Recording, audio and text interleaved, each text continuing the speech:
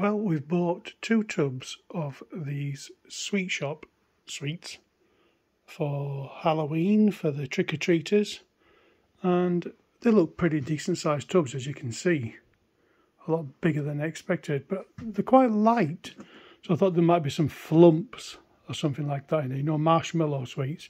Anyway, I broke the seal. Look at this. Look how disgusting that is. Did they really need to put so few sweets in there in such a big tub? Seriously. So I just broke the seal on this other one.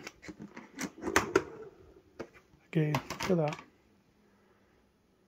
It's absolutely shocking. Could actually just pour them into there, look, and make it shaking like that. Get all them in one tub. Could have got all them in one tub. I have 2 lids there. Just prove it. See, this is called Rip Off Britain. Less products for more money.